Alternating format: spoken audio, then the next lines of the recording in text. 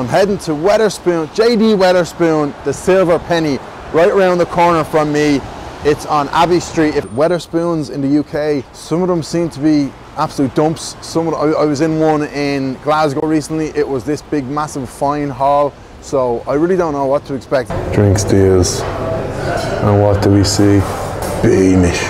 Beamish for €3.80. Suppose it's a Beamish for me, lads. All this waiting for a fucking pint of Beamish. Beamish?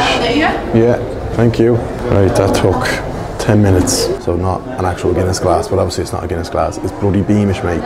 Minus domage. Sláinte. Like, this just tastes like burnt Guinness. And the people of Cork won't like that. But this is probably a bad pint of Beamish anyway. The bubbles in it are dilapidating, if that's even the right word. But yeah, just not a great pint of Beamish. Not that I know what a great pint of Beamish is. I don't know what I'm even doing here, lads.